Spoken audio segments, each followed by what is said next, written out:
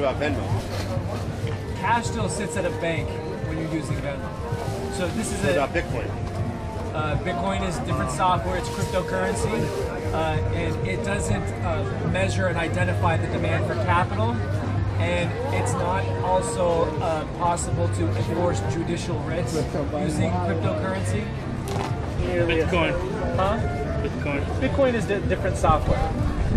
So the idea here is that if you want to make a system measurable and Gold you want standard. To What about the gold standard? Good.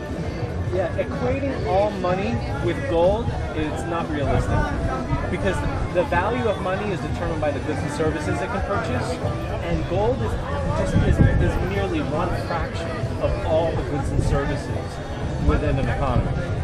So it doesn't help to base a currency on one fraction of the goods and services, especially when most of our value comes from, we're a service-based economy.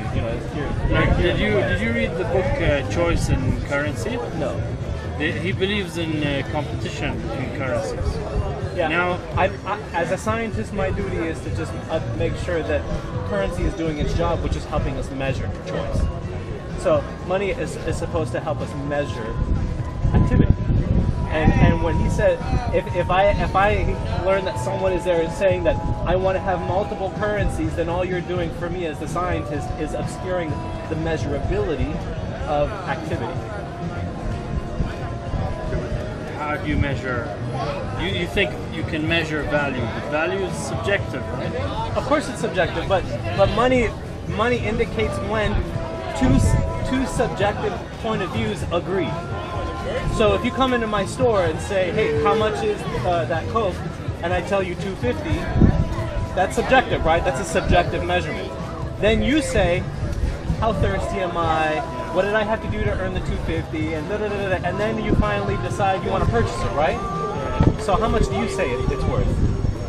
I decide now, do I feel like the Coke or do I feel like giving up But if let's $2.50? $2.50, right? So at that moment, people of their own independent minds decide, okay, $2.50, that means you have a transaction.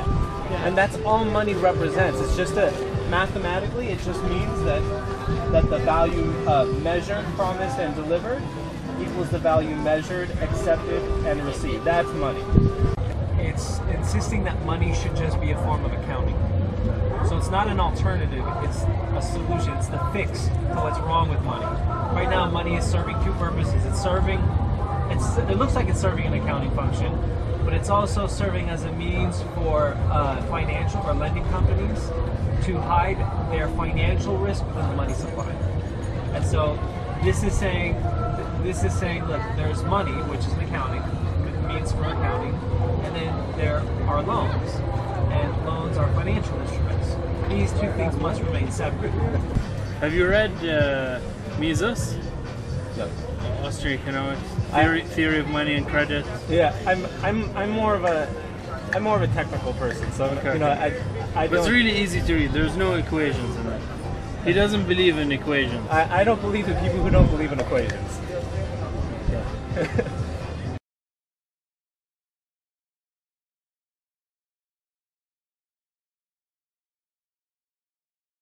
So where would I put my money? Let's say I get my money. If you Hey, okay, put your money right where your mouth is.